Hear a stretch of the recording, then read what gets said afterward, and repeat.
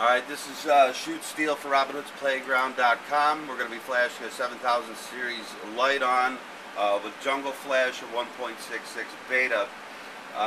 When you download Jungle Flash, you're going to notice that you'll have all these files, and you'll have one that's called firmware. If you open up that folder, it'll say place firmware here.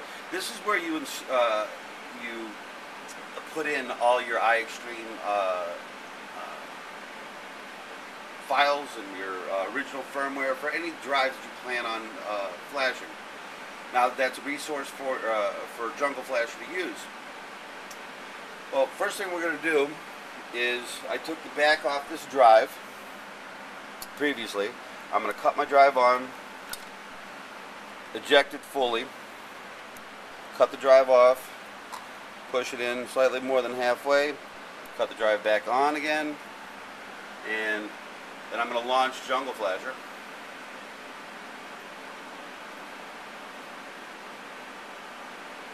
I'm going to go to DVD key 32, and we're going to look to see our drive properties if we have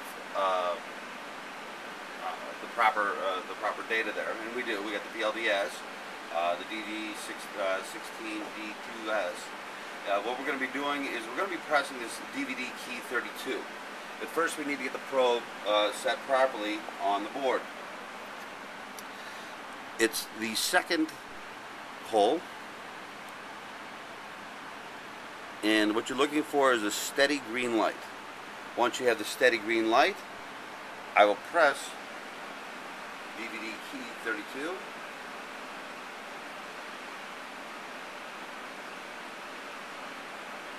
And at this point, you can take the probe off. The probe's now off. And I'm going to save my key, save the inquiry, save the identity, save the dummy. Now it says lite-on firmware is loaded to the source buffer. Do you want to auto-load lite-on Extreme? iExtreme, yes, I do. As you can see, there's the key there, key's here, and we don't have to spoof anything. Now all we got to do, well, at this point, we can save the file, the CFW. Then we go to MTK Flash and make sure that your drive's there. Lite-on erase is going to erase your drive. You got to press yes. Now it says, are you really sure that you're about to, or you want to erase your drive? This is the point of no return, guys. I'm going to press yes. I'm going to wait for a few ticks down here at the bottom. Then I'm going to cycle my drive on and off in quick succession.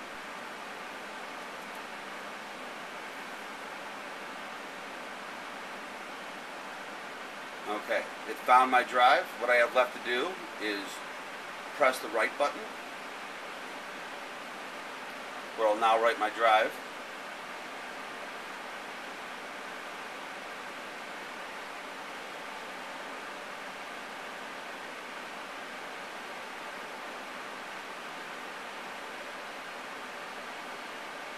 And then I'll hit my outro ATA reset.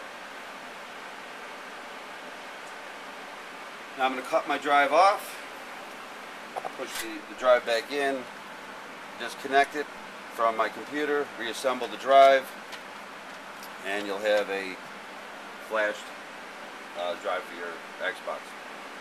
Thank you very much for visiting RobinHoodsPlayground.com.